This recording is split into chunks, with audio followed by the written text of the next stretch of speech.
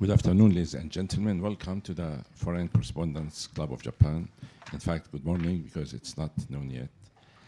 My name is Khaldun Azhari. I'm a former president, and I have the honor to moderate this event today. Our main speakers from my right side is Mr. Hiroyuki Kawai, and to his right is Mr. Yuichi Kaido. They are co-chairs of the National Associations of Lawyers for Nuclear Power Free Japan. And at their right, at Mr. Kaido right, is Ms. Kimura. She's Secretary General of this of TEPCO Shareholders Derivative Lawsuit. And today they will talk about the legal battle that is continue over TEPCO and Fukushima nuclear disaster cause. And we all know that there are many lawsuits and rulings by the Supreme Court and Tokyo District Court over the responsibility, who is responsible for the tsunami, for the shutdown of for the break-up of the power emergency generators that caused the temperature in the reactors to cause melting of the nuclear power fuel. And this cause is still going on and raging, and there are a lot of compensation ordered by the court. And the team here will explain to us latest details about that. And we will have Mr. Kaido and Ms. Kimura talk about the issue. They will provide some presentations, followed by Q&A. And Mr. Kawai will also be ready to answer some questions if you have here on the room or online. We have many people watching us online. And the session is, our press conference today is for 1 hour. And they will speak about half an hour, and then that will be followed by a Q&A. Thank you very much. Please, Mr. Ladies and gentlemen, today I will tell you about the Tokyo District Court verdict on TEPCO shareholder case. On 13th July, the Tokyo District Court ordered the 4 former executives of the TEPCO to pay 13 trillion yen, $100 billion, to the company for damages caused by the disaster at Fukushima #1 nuclear power plant, following March 11 3 reactor meltdowns. This amount is believed to be the largest ever awarded by the court for civil lawsuits. Presiding Judge Yoshihide Asakura ruled the 4 failed in their duty as TEPCO directors to promptly order urgent tsunami countermeasure. He said the possibility of the major tsunami-related accident could have been avoided if measures to prevent flooding had been taken. Shareholder can sue the corporation executive representing the corporation. If the shareholder prevails, damage will be paid to the corporation, not to the shareholder. And defendant Muto rejected the proposal by TEPCO's civil engineering group, which had advised implementation of tsunami countermeasure in July 2008, and asked the Japan Society of Civil Engineers to evaluate the tsunami. That is a Muto decision. And no action was taken for several years until that evaluation was finalized. And that is inaction in this case. The court found that although Muto's decision was suspected of being an unreasonable postponement of the countermeasures, it could barely be considered reasonable. But the inaction in this case would have left the reactor in a state where it was unable to cope with a natural disaster, and inaction is totally unacceptable. He also pointed out that Katsumata Shimizu Takeguro, who approved of the inaction, fundamentally lacked of safety awareness and sense of responsibility.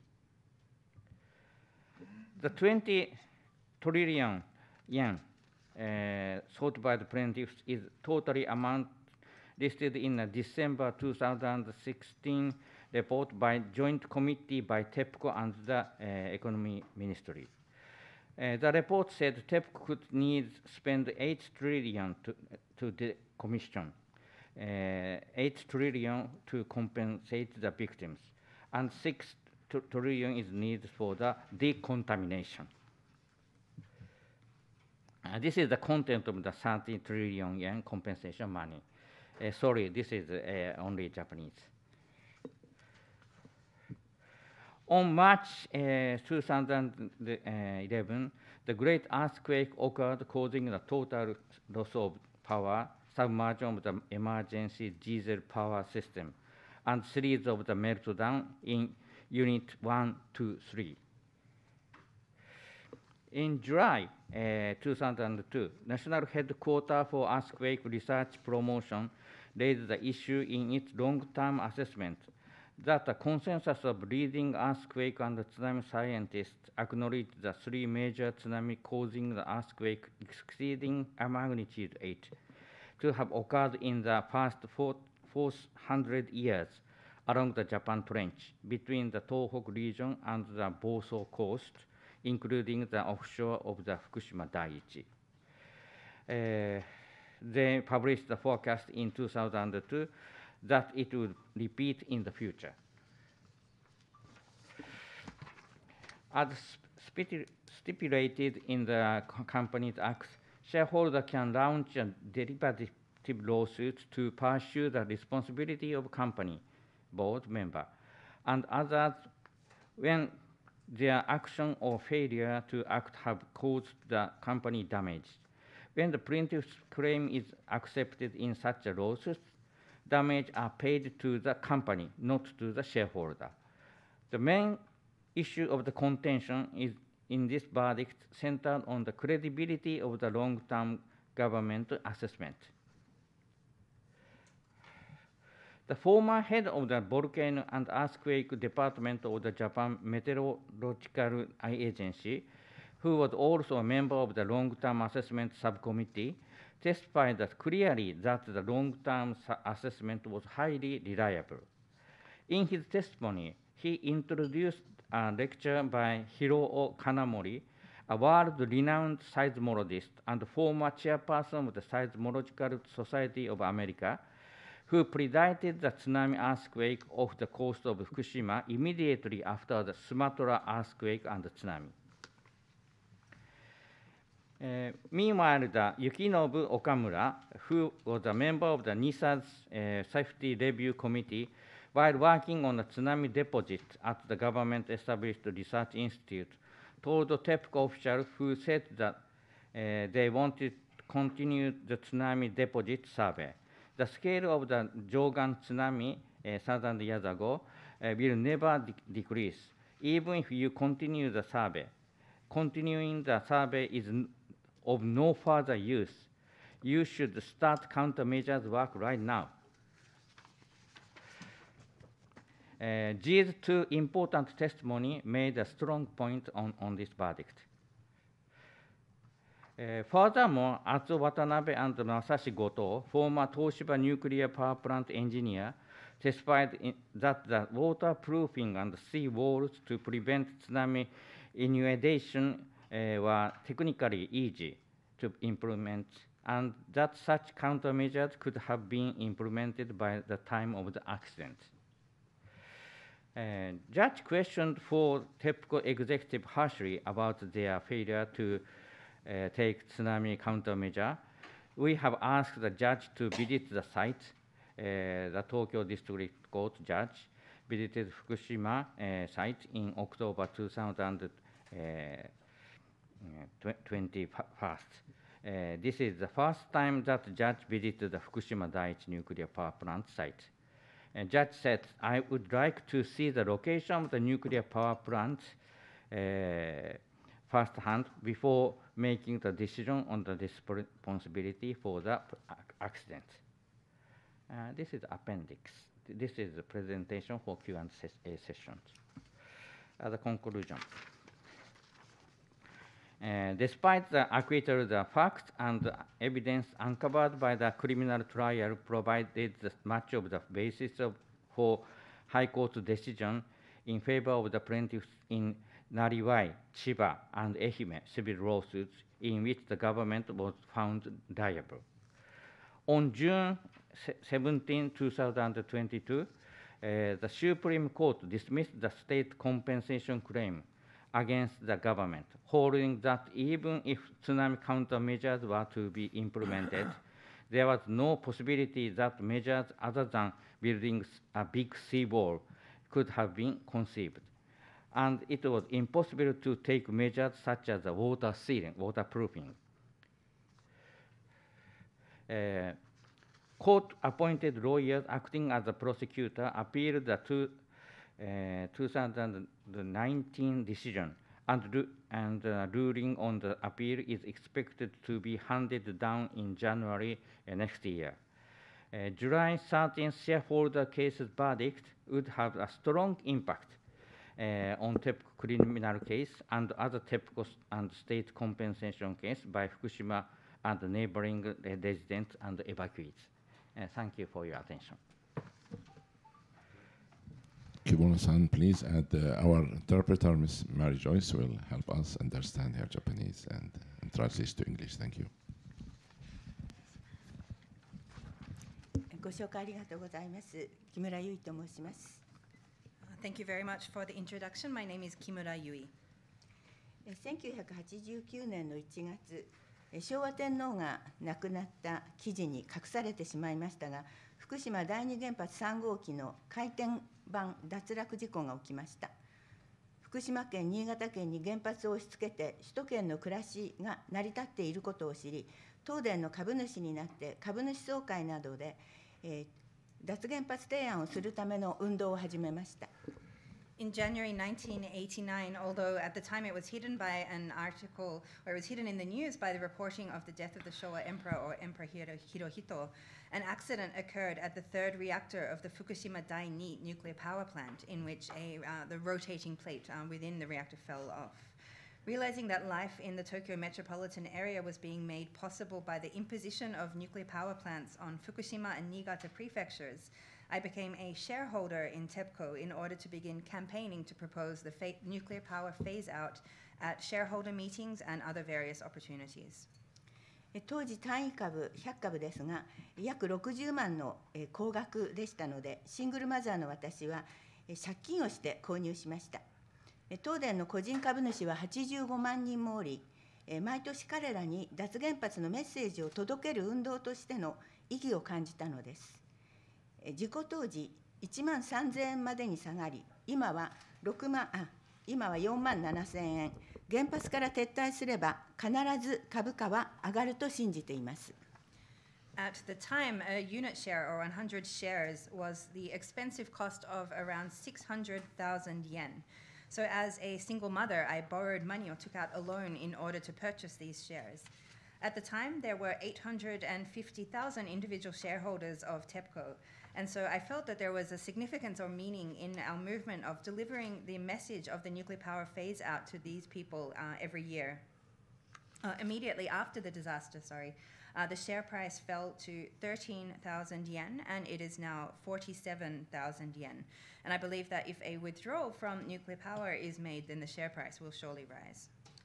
2011年3月11日、福島原発事故が起きました。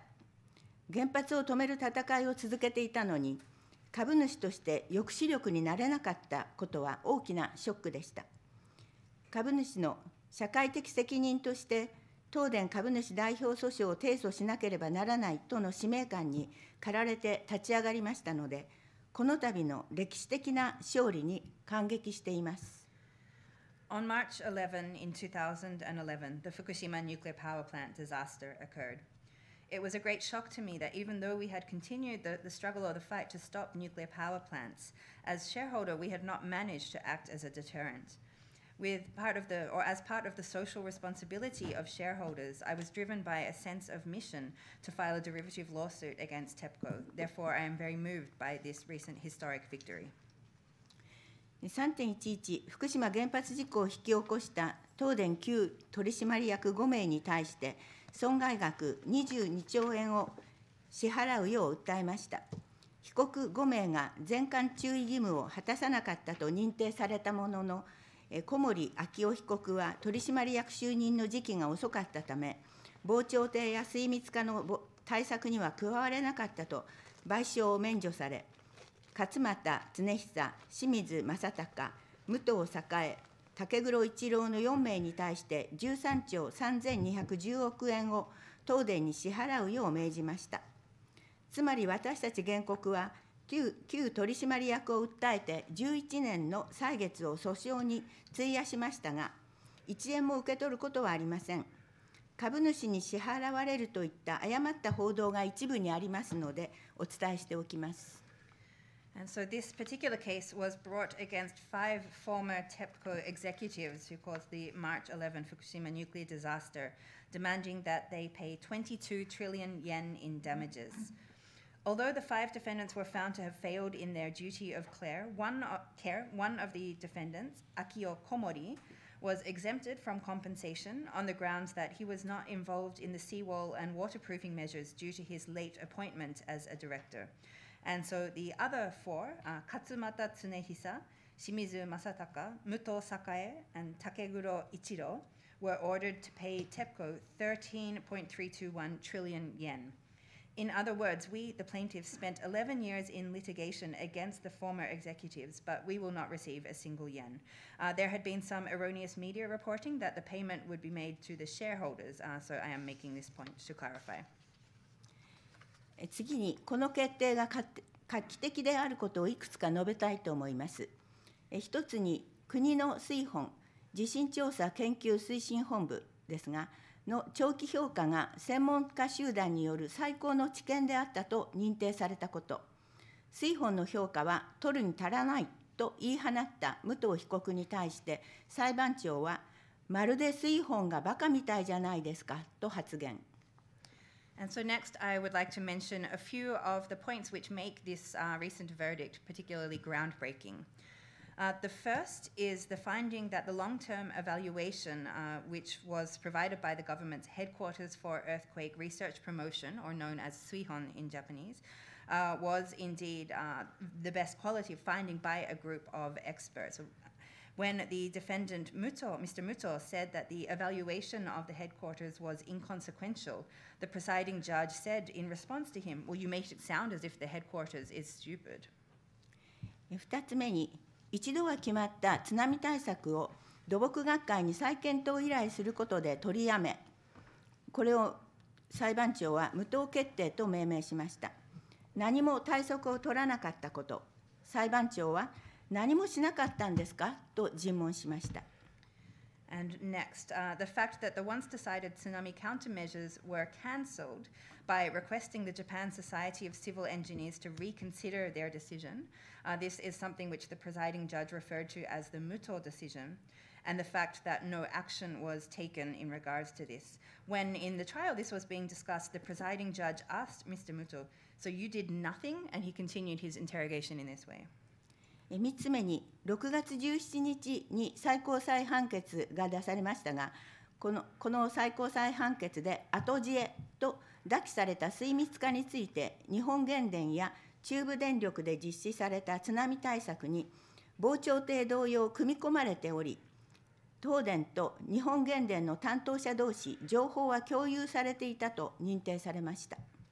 And the next point, there was also a recent decision in the Supreme Court on June the 17th, which said that the information about the waterproofing and so on was something that could be said in hindsight. However, it made clear that just as the waterproofing measures which were implemented by Nihon Genden, or the Japan Atomic Power Company, and Chubu Electric Power Company, as well as the seawalls, it was found that this information was actually already included and had been shared between personnel at both Nihon Genden, the Japan Atomic Power Company, and TEPCO at the time. 4つ目に、福島原発のサイトに裁判官として初めて入り、現地調査をしたこと。現地は取水・排水のため20メートル掘り下げられた地盤であり、原発に適していない立地であることを実感したのだと思います。And the fourth point is that the judge in this case was actually the first judge to go on site of the Fukushima nuclear power plant and conduct a on-site survey. I believe that this allowed him to really directly experience or feel the situation there, such as the fact that the ground at the site had been dug down 20 meters for the purpose of water intake and drainage, and therefore that the site was not suitable for location of a nuclear power plant. 5つ目に、日本の法廷での証人や被告への尋問は、あらかじめ質問を通告しますので、答弁を練習して臨みます。しかし、裁判官による尋問は事前に知らされていないため、言葉に詰まったり、思わぬ本音が出てしまったりします。この訴訟では、3人の裁判官がすべての被告人に対して詳細な質問をし、被告たちの不作為を浮き彫りにしました。特に武藤被告への尋問は47分間にも及びました。And the fifth point is that in the courts in Japan, witnesses and defendants are notified of the questions in advance so that they can practice their answers. However, the content of questioning by the judges is not notified in advance. So this means that such a situation can make people find themselves at a loss for words or unexpectedly expressing their real views in a way that perhaps they had not planned. And in this case, the three judges asked very detailed questions of all of the defendants, which very much highlighted or brought to light their inaction. In particular, the questioning of defendant Mr. Muto lasted for 47 minutes. 最後に、東電の株主総会では、脱原発提案だけでなく、女性役員や管理職を半数にすることなども提案しています。3.11 の際、女性の地位が高い国は原発がないのではないかと疑問を持ち調べたからです。日本の女性の地位はずっと下位のままです。俯瞰的に全体を見渡すことに優れ、命を育む女性は未来のない原発とは相入れないものです。政治はもちろんですが、経済分野でも決定権がある地位の半数を女性にすることが脱原発への近道だと私は信じています。以上です。And in conclusion, I would also like to mention that at the general meetings of shareholders of TEPCO, we made the proposals not only to phase out nuclear power, but also to increase the number of female directors and managers to half of the overall or the total number.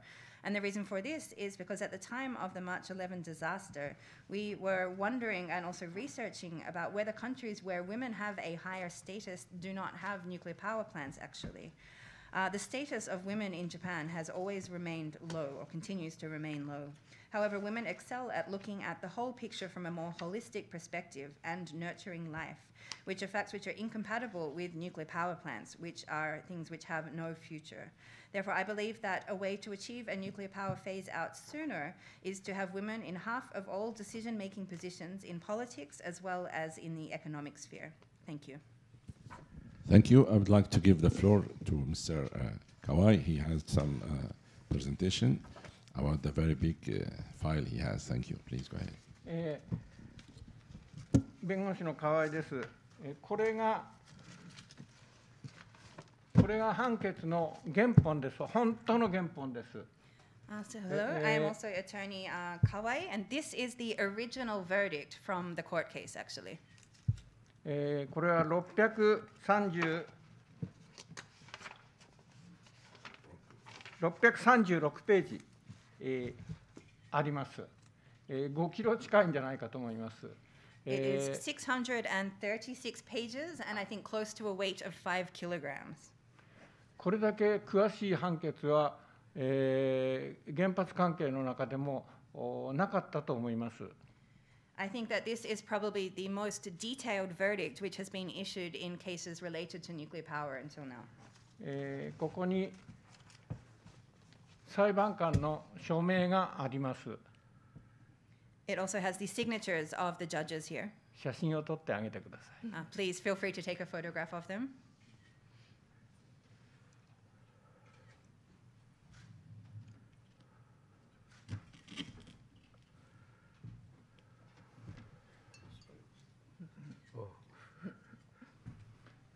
これだけを見ても、裁判官がいかに熱心にこの裁判に取り組んだか分かると思います。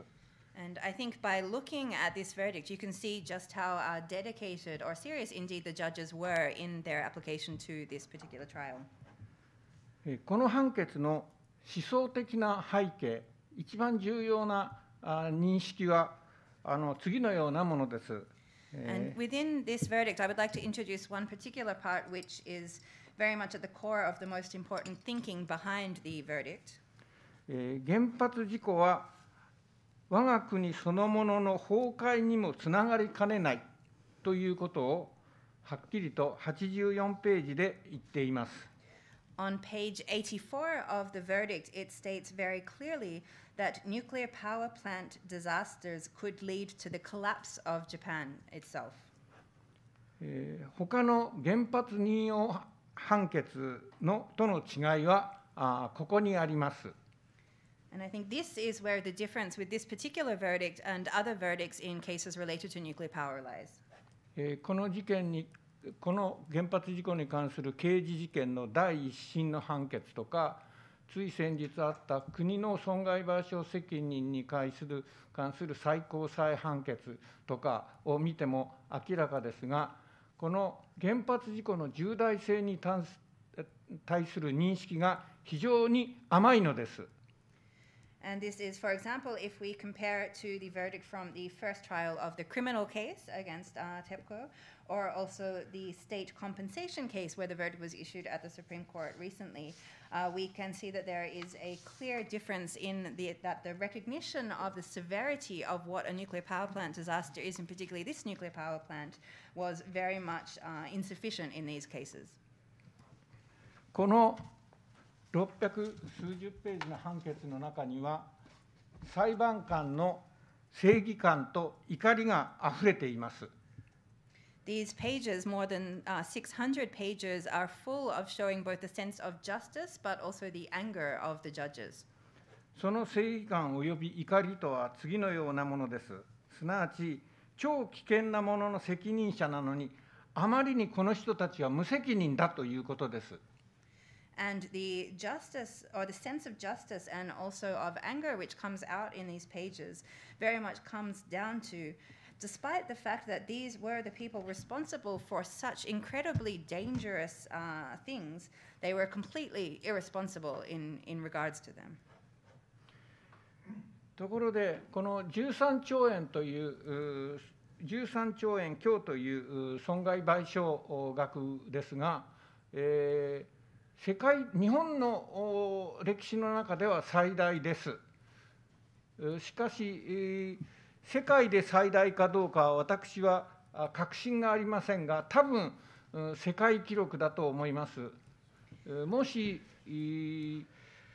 もっと高い判決が出てるよという例があれば、ぜひ外国人記者の方に教えていただきたいと思います。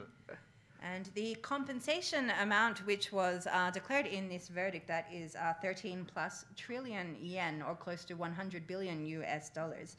Certainly in the history of cases in Japan, this is the highest amount which has been issued. However, internationally, I'm not aware if this is indeed the highest amount or if this would be a world record as well. So I would like to ask if any of the correspondents are aware of any higher cases around the world. I would be very much interested to learn about that information also. Thank you very much for the presentation. I would like to open the floor for Q&A. Please, if you have any question, please raise your hand and proceed to the front mic. First question. I would like to take the first question, please. これで質疑応答になりますので、ご質問ある方は挙手お願いします。All right, Sarah.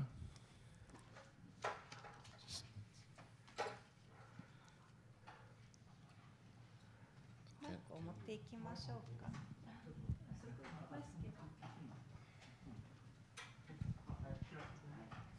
They will bring the mic. ハンドマイクもございます。ありがとうございます。先生方、木村祐一さんありがとうございました。My name is Sarah Yamasaki. 山崎サラトシコと申しまして、今はフリーランスなんですけれども、アクセシブルワールド .net という今は車椅子など体の不自由な人のためのウェブサイトを運営しております。実は、事故から2日後にやはり、カイド先生と木村正史さんが外国特派員協会で古い電気ビルの方で記者会見をされた時に、私も最前列でたくさん質問しましたけれど、その時外国人記者の最も2日目で衝撃だったのは、メルトダウンをしているんですか、原発は爆発するんですか、核爆発ですかっていうようなね質問が多かったんですけれど、時点では全く様子が分かってないという状況の時から今日まで、私は不勉強ながらも先生方の訴訟、その他民事とか刑事事件たくさん起こされましたけど、それら拝見してまいりまして、今日このような画期的な異例の判決の解説をしていただいて、たくさんのことを学ばせていただいたので、長い法廷闘争でしたけど、よくここまでやってこられたと思って本当に敬服しますし、ありがとうございました。でまず先生のOK 大丈夫です。続けてください。いいですか。OK。先ほどのまず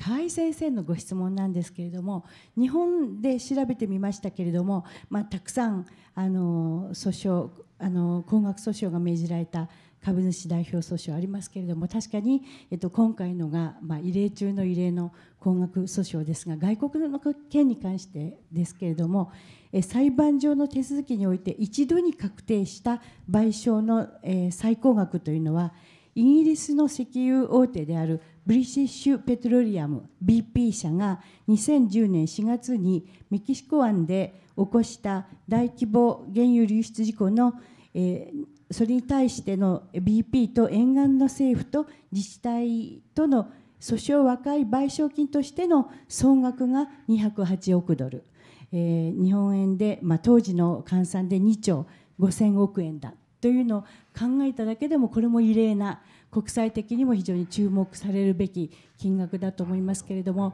私の前置き長くなりましたが、私の質問は先生方にお答えいただきたいんですけれども、国売で6月17日に否定された、それは河合先生の解説によりますと、勉強不足だということ、怒りがないということで、今回のこの判決がこのような結果に、異例の結果になって勝訴したというのは、やはりよく勉強したその裁判官の人間としてのAI とか機械とかマシンじゃなくて、人間としての判断が非常に大きかった、ヒューマンな、非常にヒューマニタリアンな判決だったということですけれども、この違いについてもう少し詳しく、判決が明暗を分けたコントラストについてもう少し詳しく伺いたいと思いました。Thank you. Thank you very much. My name is Sarah Yamasaki. I'm a freelancer. And I have been following since even 2 days after the disaster when Mr. Kawai and so on gave a press conference at the former venue of FCCJ. And at the time, most of the correspondents were most concerned about, of course, whether a meltdown was already occurring, if there would be an explosion on the site, and there was very little known at the time. So I've continued to follow all of your efforts in the various lawsuits and movements and so on. So first of all, thank you for the detailed explanation about this groundbreaking verdict at the time, which I learned a great amount from, and I'd like to express respect and thanks in regards to that. Mr. Kawai, you mentioned about, at least within Japan, this is perhaps the highest amount of compensation decided upon in a shareholder's case, and this amount being particularly high. I looked up some figures, for example, of cases in other parts of the world, and one of the highest was a case against British Petroleum, or BP, in the United Kingdom in April of 2010 in regards to the oil spill off the Mexican Gulf, and at that time it was a 28 billion US dollars, which calculated into Japanese yen would be about 2 trillion yen. So we can see that the 13 trillion which was declared in this verdict is indeed something of a very high, a very large amount as well. And my question, as you touched briefly upon the difference between the verdict of the state compensation case, which was issued on June the 17th, and this particular shareholders case as well, and the success in this verdict coming down to perhaps the deeper understanding of the judge in regards to this, and also his deep studying of the situation, but also the fact that this verdict was very much issued from a humanitarian perspective, or it could be said as a very human verdict on the part of the judges as well. I wonder if you could explain a little bit more about what you see about the difference of this particular verdict and its significance. Thank you. お答えします。朝倉裁判長以下合計3名の裁判官は初めから勝俣武黒らに対して怒りを持っていたわけではないと思います。裁判をしていく中でその言い分を聞き、そして証言を聞く中でなんて無責任な人なんだろうっていうことが分かってきたから、それでああいう判決になったんだと。予断や偏見を持ってたんではなくて、本当に彼らの言い分を直接聞いてみて、なんちゅう人なんだろうと、なんちゅう人たち、無責任な人たちなんだろうっていうふうに感じたことが、判決を書かせたというふうに感じています。I think that the presiding judge, Mr. Akakura, and the other two judges who were involved in this suit, they were not from the beginning already harboring any kind of anger or anything against the defendants, such as Mr. Katsumata and Mr. Takaguro. I think that it was in the process of the questioning during the trial and hearing the different excuses that were coming back, and also hearing the different testimonies that were shared by witnesses at the trial, which really led them to feel how irresponsible the executives of TEPCO were in their inaction and in the responses which were coming within the trial proceedings as well. So therefore, I don't think that it could be said that they were already having some kind of stereotype way of looking at TEPCO or any kind of pre-decision already being made, but rather it was hearing the executives directly in their responses and so on that led them to have this kind of anger about what irresponsible people indeed they were about this, and that was what led to them writing this verdict. 私からも答えさせてください。朝倉裁判官は最高裁の民事課長をしていた人で、その後最高裁を代理して政府の、内閣に出向していた非常にエリートの裁判官です。したがって我々はこの裁判官の下で勝訴判決がもらえるかどうか非常に不安でした。でも非常に公平な人でしたし、たくさんの証言をきちんと聞き、自分の考えに基づいて質問をする人でした。そして我々が求めていた現地に行ってくれというのも、担当するようになって半年以上経ってからでしたけれども、証人尋問が進んだ段階で、決断をされたんですね。ですから河合さんが言うように徐々に変わっていったんだというふうに思います。以上です。To add on to this as well, Mr. Asakura, the presiding judge, he was someone who formerly within the High Court had been the head of the civil court proceedings there. He had also been sent to work within the cabinet office within the government for a period of time as well. So we could see that he's very much an elite within the system in Japan. So actually, initially, I would say that we were somewhat uncertain about whether, in the court being presided over by him, whether we would actually have success in having the kind of verdict which we were hoping for. However, it must be said that he is a very fair person. He listened very carefully to the many different witnesses and testimonies which were given within the court, and also proactively himself asked many different questions within the proceedings as well.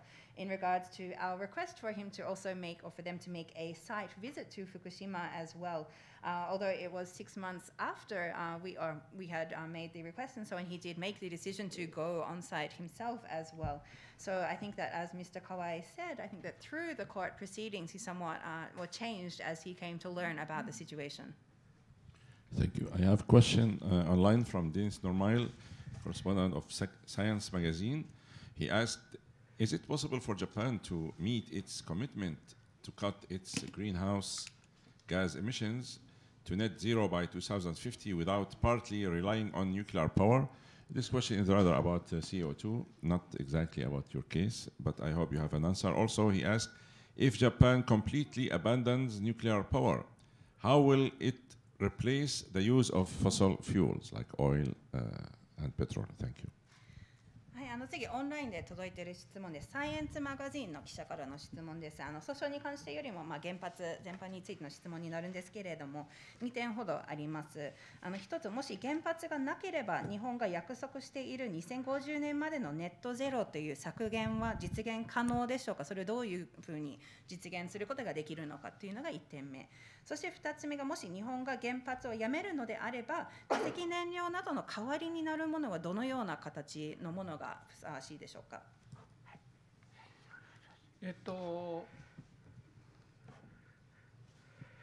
地球の温暖化を避けるために原発を使うべきだというのは全く間違った考えだと思います。日本における原発の危険は国を滅ぼすいわば急激な死に至る事故です。他方、地球温暖化というのは急激に死に至るわけではなく、また日本だけで努力できるわけではなく、全人類が共同でやらなければいけない、しかも長期的な対策です。いわば緩慢な死に至る地球温暖化を防ぐために、急激な死に至る危険のある原発を動かせというのは、特に日本においては全く間違いです。私は今の記者の方の質問に対して、完全に反対です。それから原発がなければどうするんだっていうけども、日本は原発がなくても実際に全く原発ゼロの期間が数年ありましたけども、全く支障はありませんでしたし、これからも支障はありません。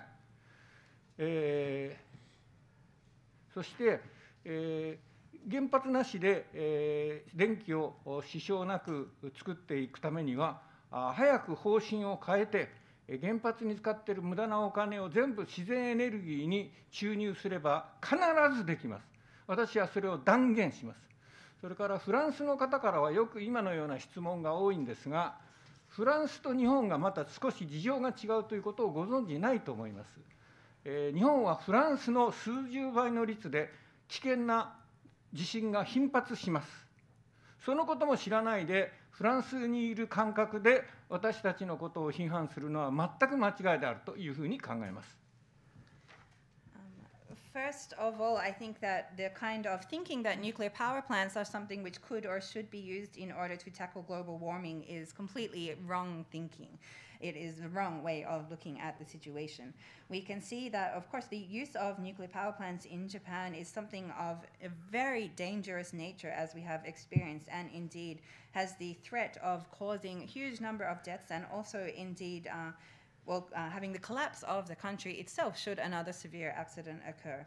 So therefore, of course, global warming is something which does need to have urgent measures being taken, but this is not something, first of all, which Japan can fix by itself, and it is not something necessary with the immediate death as would happen in a severe accident. Rather, this is something which all of humanity must cooperate together and have long-term measures in order to deal with as well. And so to say, well, to prevent, for example, the deaths which could be caused by global warming by using nuclear power plants, which is also something which poses such a severe risk, is something which, especially for a country in Japan, is completely a wrong way of thinking or looking at the situation. So I would say, first of all, I'm very much not in agreement at all with the suppositions which are assumed in this question as well. So then, well, what do we do without nuclear power plants in regards to this question? Actually, following the disaster, Japan actually did experience several years where it had sufficient electricity without having any nuclear power plants operating as well. There was no hindrance at that time, and that is something which from now as well, if Japan were to make that decision, it would be possible as well. In order to have sufficient electricity without nuclear power plants, rather what is needed is to have a decision to change the direction of the country made as soon as possible to stop wasting these huge amounts of money on nuclear power plants and rather to shift these towards renewable energy. And I can say with complete certainty that it would be possible for Japan to go forward and have sufficient energy without relying on nuclear power plants or fossils in that regards as well. we are often asked questions like this from French reporters, actually, or from people in France as well. And I would like to emphasize that the situation in a place like France and in Japan is completely different. First of all, there is the fact that Japan experiences regularly dozens of times over more frequent and dangerous earthquakes than a place like France, for example. So the dangers of nuclear power here in Japan are very much extreme. And so I think that for such questions or to be made without having a full understanding of the Japanese situation and assuming that it would be the same as in other parts of the world is also a wrong assumption. Thank you. Thank you. Please go ahead. 私の方からも一言言わせていただきます。日本にはソーラーシェアリングというですね、非常に優れた発電のシステム、太陽光を使った発電のシステムがございます。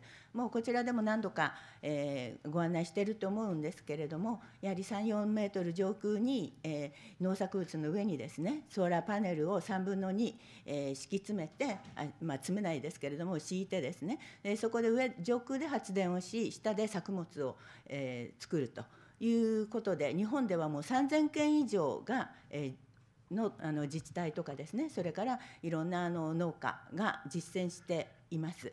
で、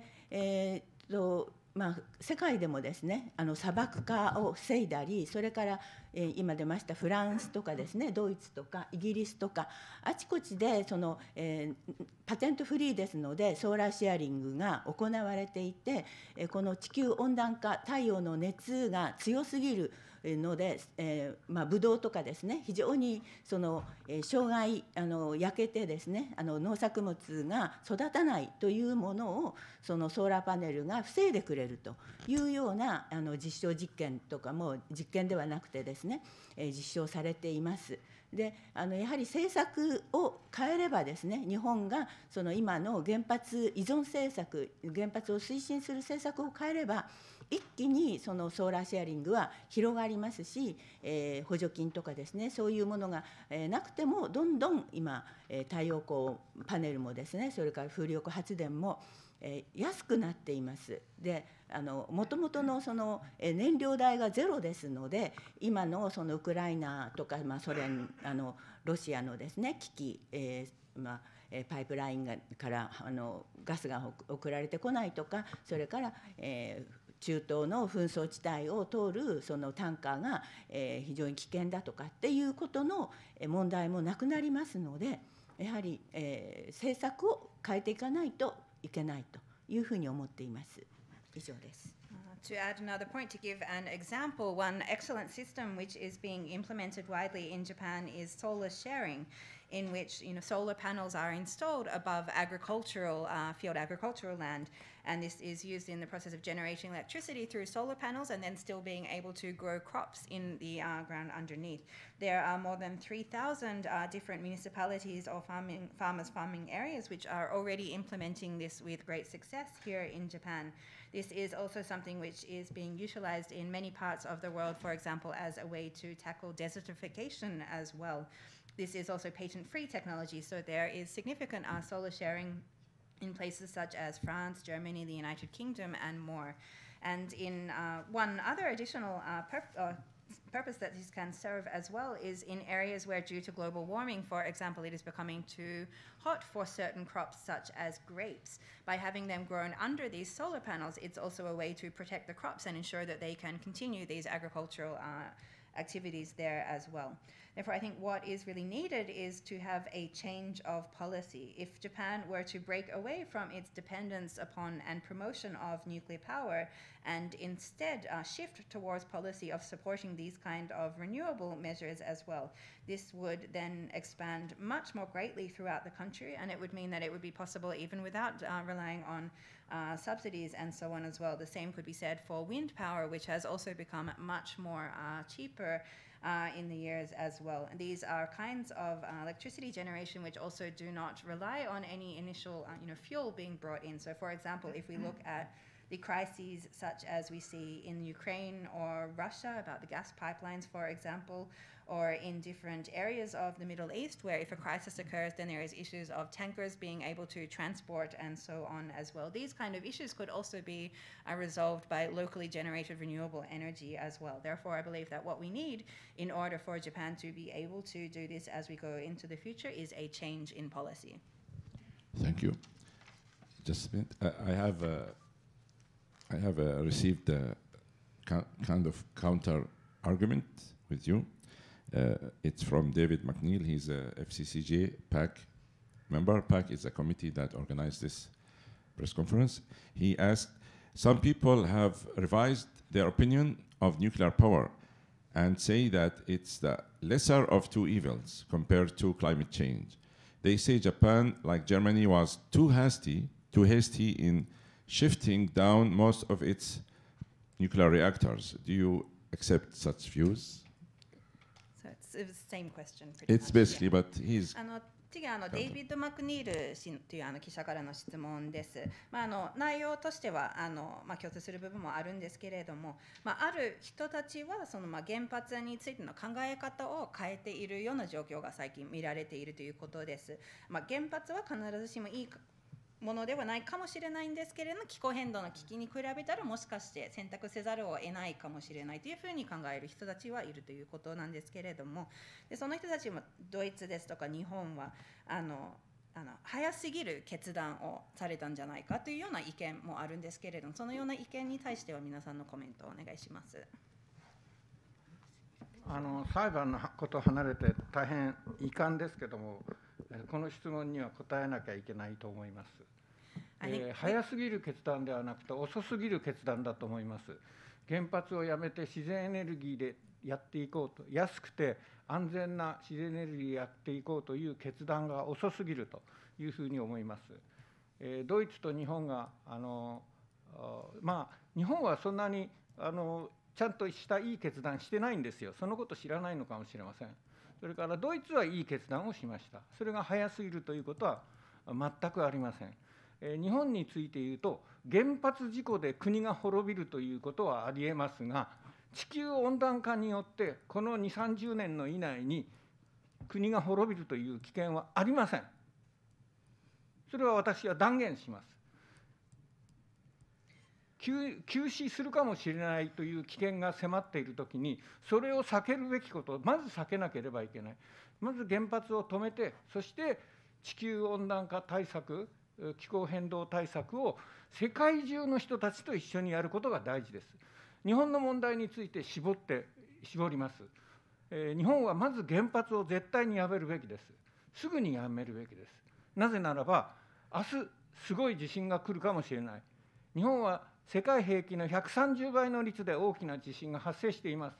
そのことは今の質問者がご存知でしょうか。私は多分知らないでそういうことを言っているんだと思う。日本は特別に危険な国なんです。原発について言うと。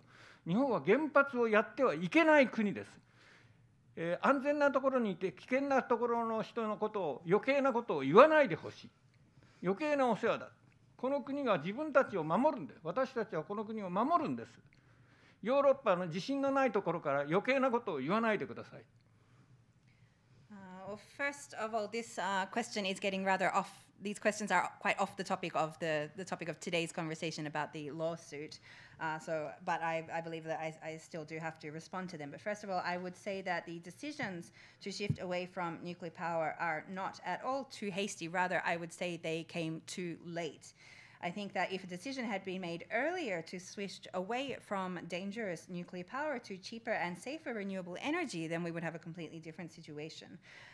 Japan, well, I wouldn't necessarily say Japan has actually made a decision anyway to move away from nuclear power, but in regards to Germany, it was a very good decision and not at all too hasty in anything. If anything, it could have been made earlier. Nuclear power plants, we must recognize that a nuclear power plant disaster has the potential of killing so many people immediately. It has such a hugely severe risk as well. However, if we looked at Japan, the risk of the climate change, of course, while it is a significant risk, is this something which would cause immediate death of so many people in the next 20 years, 30 years. In Japan, perhaps that's not necessarily the case. So the first thing we have to do is to avoid something which is so dangerous that it could cause this immediate death of so many people as well. And after stopping nuclear power plants, or at the same time, we need to look at what kind of measures to be taken in regards to the climate as well, cooperating with people around the world or cooperating globally in order to deal with that issue as well. I would like to keep my comments specifically to Japan as well, because it must be said that Japan is a country where nuclear power plants pose an even greater danger than most other countries in the world. For example, in regards to earthquakes, the number or the frequency of earthquakes here in Japan is 130 times that of the global average. Therefore, if we consider this huge risk, I think that people who could have that kind of opinion of it being the lesser of two evils just completely do not understand this risk at all and do not understand the situation that Japan is in, being in this particularly dangerous situation. So people having these kind of opinions that it is the lesser of two evils or something that must be had, I think that this is something that perhaps they are saying it from far away, looking at Japan, but without actually understanding the situation of Japan and the severity of the issue as well. And therefore, I really do not think that it's suitable, or I feel even somewhat anger in regards to them asking these kind of questions or making these kind of comments about Japan without fully understanding the situation.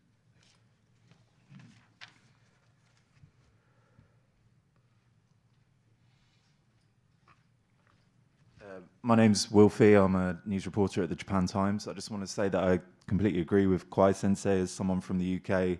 Having never experienced earthquakes before I came here, it seems bizarre, given how frequently they occur, that there would be nuclear power plants here at all. Apologies if this question kind of reveals my own ignorance of how these cases work, but I just wondered if you could explain a little bit more about the rationale that damages will be paid to the corporation rather than the shareholders. Beyond specific executives, isn't it TEPCO as a whole who are liable for negligence at its plants? I believe Fukushima Daiichi was commissioned in 1971, so surely that predates the specific executives involved in this case. Thank you.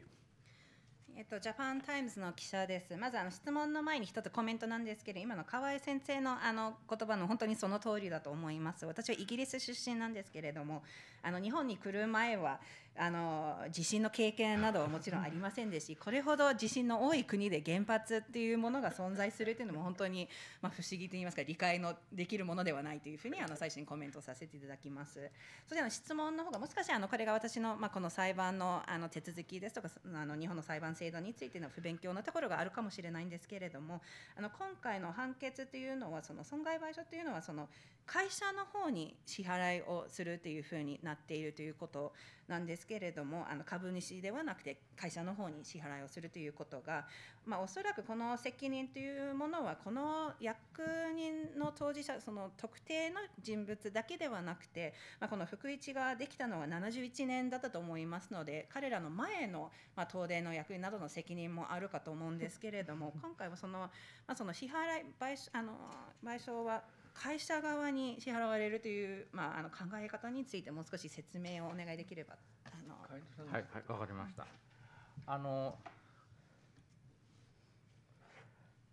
これを見ていただければわかると思うんですが、株主は会社に代理して役員を訴えるわけです。So I think this graph or this table shows a little bit, but in this particular case, the shareholders are actually taking the executives to court on behalf of the corporation. これはその役員が違法な行為をしないように株主が会社のエグゼクティブボードをその監視監督するための制度、会社法上の制度なんです。So it was actually within the Corporation Act, and it's a measure which is in place to ensure that the shareholders can have a kind of monitoring or a checking function over the executive board of the company. 会社の役員が私腹を肥やすために会社の財産を独り占めにしたとか、そういうケースも結構多くて、そういうケースの場合とても理解しやすいかもしれませんけども、今回のように役員が本来であれば取るべき安全措置を怠ったために会社に天文学的な損害を与えてしまったという場合にも当然この制度は使える制度だというふうに、河合先生は考えたわけです。And so this kind of case or this kind of utilization of this act is often, for example, in cases where company executives are using company assets for their own purposes, for example. And perhaps that kind of use of this act is in trials is something which is quite clear or easy to understand. But in this particular case, it was claiming that the executives did not take the safety measures which they should have, which led to huge losses of the company. And so Mr. Kawai, thinking about this, thought that perhaps this was actually a law which could be used in the case of bringing these people to account. で、私が思うに今回の判決の一番大きな意義は会社の原発を持っている会社の役員が判断を間違うと会社が倒産するかもしれないような大変な損害を与えてしまうということで、そのことを考えるとやっぱり全ての原発会社の役員はもう原発をやめた方がいいというふうに経営判断として考えるのではないかと、そこに一番大きな我々のやったことの意義があると思っています。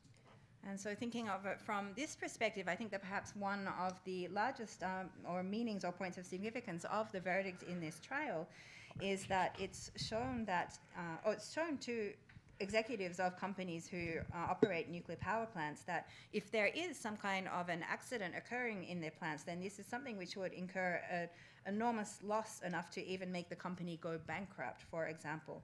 So we hope that this will mean that the executives in corporations which are operating nuclear power plants will think about this from a management decision as well and make the decision to move away from nuclear power. 河合から補足説明します。皆さんはこの役員たちは役員賠償責任保険に入っているから大丈夫じゃないかと思うかもしれません。And I would like to add another point. Many people often think that perhaps, well, because these executives probably have various insurance measures in place and so on for their, accountability, then, they'll be fine. ところが全く違うのです。彼らは役員賠償責任保険に入っていますが、原発事故関係の損害はすべて免責ということに契約上なっています。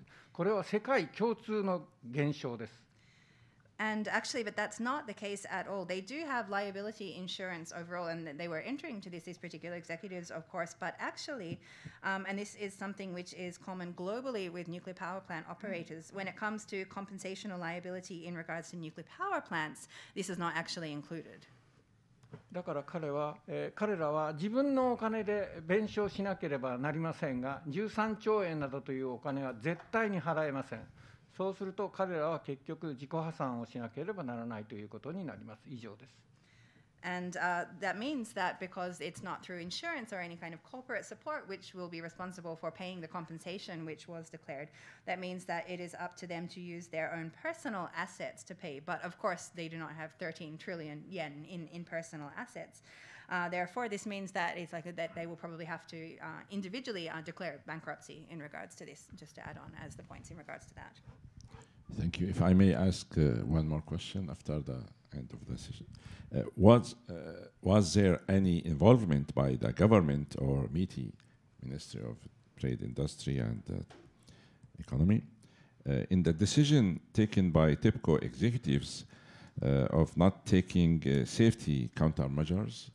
Do you have any details about some government officials involved in the decision in this big file? Thank you. 司会の方からの質問なんですけれども、東電の役員がその対策を取らない、何もしないというふうに決めたときに、その時は日本政府または経産省などの関与というものはありましたか？とても難しい質問で、それすごく長い答えになってしまうんですけれども、簡単に答えると、政府はもちろん、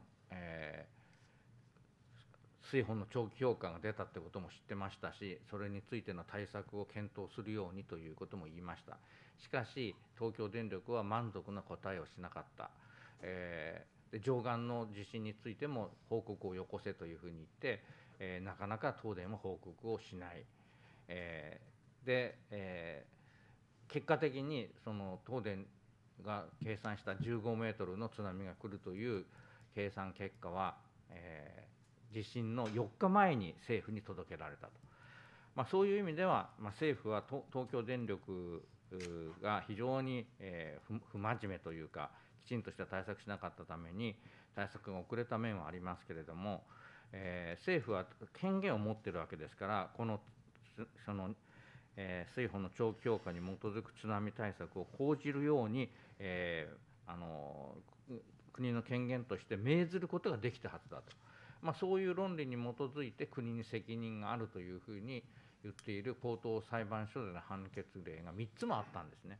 でもそれを最高裁は覆してしまった。しかし今回のこの株主代表訴訟の判決によれば、この最高裁の判決は明らかに間違っていた、重要な事実を見逃している、というふうに言えると思います。詳しく説明するにはこれの10倍ぐらい時間がかかります。That's a very difficult question, which would actually require quite a long response, but I'll try and answer it simply. If we look into the background, for example, of course, the government was aware of the different the long-term assessment which was provided by the National Headquarters for Earthquake Research Promotion, and the fact that it was saying that these kind of measures should be put in place, but that TEPCO did not take sufficient measures in regards to this.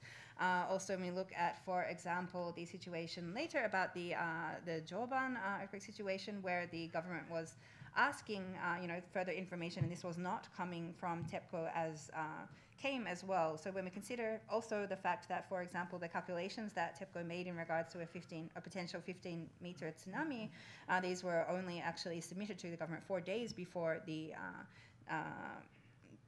disaster as well. If we consider these kind of facts, that it could of course be said that the government saw that TEPCO was not fulfilling or being serious enough about the various measures that needed to be taken, and that they were being very delayed. And the government did have authority indeed to order TEPCO to take these kind of measures, to give these direct demands or orders of the company to do this as well. And this is one of the facts which is or forms the basis for 3 particular verdicts which were issued in district courts in regards to state compensation about nuclear power plant acts. However, these were things which, when they went to the High Court, they were overturned. But we can see now from the verdict in this shareholders case that this was that verdict was ignoring many of these important facts, and these different details are coming up. But if I wanted to respond to this question properly, I would probably need about 10 times as much time as this. So I'll leave it at that. Okay, we invite you next time for only this question. それじゃあまたぜひ次回。 Kobayashi-san, this will be the last question. 大丈夫です、大丈夫です。 We have no time, sorry.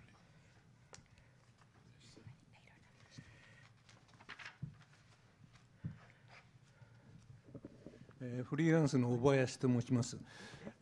質問2点ございます。一つはですね、今回の判決によってですね、他のまだ、東京電力も他の他社の原発も全部稼働しておりますが、これについてですね、これから反原発を掲げられている皆さん方はどういう作戦で、この原発をなくそうとされているのか、こういう巨大な賠償金を払えという判決が出たからにはですね、他社の人たちもみんなこれにもう原発をやめるだろうということかもしれませんけれども、実際にはそういう動きは、今のところ出てませんよね。これをどういうふうに、これから、9社についてもですね、それから東電の他の原発も動いてますので、これ事故も起きてないのにどうやって、訴訟されるのかですね、これどういう作戦を取られるのかということをお聞きしたいのが一つです。もう一点だけ。もう一点は長くなってすみません。Really, please make it short, Kobayashi-san. じゃあそこまで通訳させていただいてもよろしいですか。I'm a freelance, I have two questions. The first is in regards to this particular verdict about what your strategy to utilize this towards the further, nuclear phase out from now as well. For example, TEPCO and the other nuclear power plant operators do still have plants which are operating, which are running in different parts of the country as well. You mentioned that you hope that perhaps they would make a management decision, seeing the financial risks of such huge amounts of compensation being issued. But what is your overall strategy in order to achieve the nuclear phase out utilizing this verdict? よろしいでしょうか。木村からお答えさせていただきます。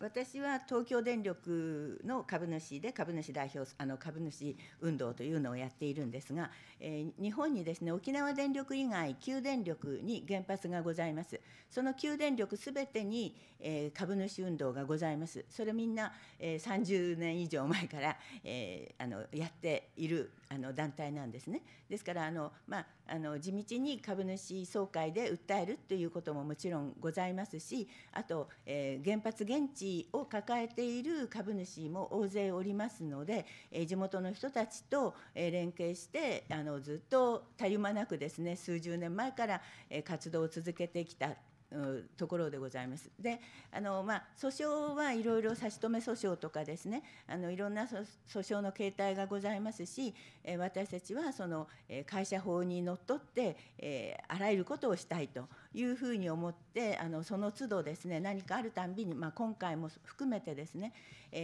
全国連絡会を作って、それで、東京で電力以外のですね、電力会社にも、このような判決が、出たことをどう思うかと。で、あなたたちも、原発を政府のですね、指導によってその再稼働を急いでやることで、もし過酷事故を起こしたらあなたたちは財産をすべて失うことになるんですよというですね、警告文を発送しましたし、あと東京電力に対してはこの判決の中で、仮執行宣言というのがついているんですね。で、この仮執行宣言を、私たちはすぐ東京電力に対して、今の取締役たちに対して、仮執行をしてくださいと。で、もししないという結論が出るようであれば、株主が代わって、仮執行をいたしますという警告文も、出しております。で、東京電力は8月1日付、私たち7月20日付にその手紙を出したんですけれども、東京電力はですね、係争中であると、7月20日はまだ東電は控訴してませんので、係争中ではないにもかかわらず、係争中であるから、それについてはお答えできませんという回答拒否をしてきました、8月1日付で。ですから今度はその監査役に対して、仮執行を、促すように、出すするということと、あとそれから東京電力の取締役会で、補助参加というのを前回行ったんですね。で、今回も株主につくのではなくて、罪を犯したその罪というか、不作為によってこれだけの過酷事故を起こした東京電力の旧取締役に対して、補助参加という、ちょっとねじれた関係の補助参加を前回したので、今回は絶対に補助参加をしないように、してほしいという手紙を出そうと思っています。There are various different elements which are underway. Personally, I am involved in or representing the TEPCO shareholders movement, but there are similar shareholders movements actually in all of the 9 electric utility companies throughout Japan other than Okinawa Electric. And these are movements which have been in place even since 30 years ago, which have been working for many decades throughout this, so that they are continuing, and we will still continue, for example, to submit proposals at the shareholders meetings and so on as well. These are movements which are also working in very close coordination with local host communities where nuclear power plants are located, and indeed many of the shareholders are actually from these local communities as well. So this is something which has been continuing since several decades ago and is still the case today. In regards to the lawsuits, there are many different other kinds of lawsuits which are still ongoing even today as well. There are those which are seeking injunctions against particular operations of nuclear power plants, for example. The shareholders' derivative suit, which we spoke about today, is particularly utilizing corporate law in regards to this. But we have formed a national council of the various different groups which are involved in these different legal proceedings and so on in order to share information. And the shareholders' groups, other than TEPCO, are also, for example, at shareholders' meetings, but also in other opportunities as well. For example, asking the position of the companies, asking their response to the verdict of this particular case as well, asking that, well, if they do go ahead with rushing the restart of particular nuclear power plants, if a severe accident were to occur, they could see similar situations where there would be such a huge financial loss incurred, sending these kind of warnings as shareholders to the corporations and so on. There are many different movements which are underway in regards to this. Also, in this recent verdict, it also clearly stated a declaration of what is known as provisional execution. And so this means that which asks then, if TEPCO does not take the actions in regards to the defendants in order to execute what was decided in the verdict, then the shareholders can take it upon themselves to conduct these proceedings as well. We, as the shareholders, sent a letter to TEPCO in regards to this on July the 20th, and at that time there was no appeal which had been issued by the directors and so on as well. However, we received a response from TEPCO on August the 1st, which said that it was a response, but they said that they refused to respond to our request regarding provisional execution because this was something which was under appeal still. Therefore, next we're also looking at taking this to the auditors in regards to asking for this as well. Another thing which is being submitted as a request from the different shareholders movement as well is requesting for all directors to withdraw from nuclear power plant actions immediately, or they would also have to take this kind of personal responsibility in the event of any kind of accident in regards to this.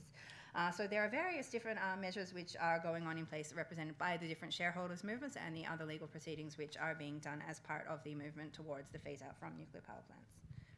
Thank you very much. I think this, yeah, go ahead. 今の質問に対して端的にお答えします。私たちはすでに、全電力会社の代表取締役、住所が分かる代表取締役全員に警告書を発しました。13兆円の判決出ましたよと、あなた方事故が起きたらこういう支払いしなきゃいけないんですよと、保険もありませんよということをはっきりと内容証明でご自宅に届けました。多分家庭で問題になっているだろうと思います。And to give another brief response in regards to this, we have also sent warning letters to the executives of each of the electric utility companies as well, saying that very clearly the content proving that, well, this verdict was just issued of 13 trillion yen. This is something that if your company were to have any kind of accident, then you could be held personally responsible for this. There is no insurance which would cover this as well. We sent this to the home addresses of the executives of each of the utility companies, and I'm sure this is something which is becoming quite an issue within their households now as well. それから、全体的なこととしては、この朝倉判決を各差し止め裁判に提出をして、この東京地裁の会社評議部の判決がこういうの出ましたよと、で原発事故っていうのは本当に大変なんだということを前提にしてますよと、それからこういう粗末なことが現実に11年前に行われたんですよということを裁判官に知らせることが非常に差し止め裁判にこれから効いてくると思っています。以上です。And I would also add that we have sent the copies of the summaries of the Asakura verdict to the judges who are involved or presiding over the various injunction suits against nuclear power plant operations which are happening throughout the country now as well, showing them this verdict was issued based on the recognition of the severity of a nuclear power plant disaster. This is showing how what was actually happening 11 years ago and the inaction and so on in regards to that as well. And so we believe that the information from this verdict will also have a significant impact on the considerations and so on of the judges in these other ongoing trials as well. Thank you very much. This wraps up our event. I appreciate very much your insights and your explanation. And your efforts to Kawai-san to bring this 5 kilos of documents here. And I'm sorry I couldn't take more questions because we are squeezed for time. We are 20 minutes more over time. And I appreciate your coming here. Thanks again, and please come again to explain more about the issue and development. Arigatou gozaimasu. Have a nice evening. Thanks.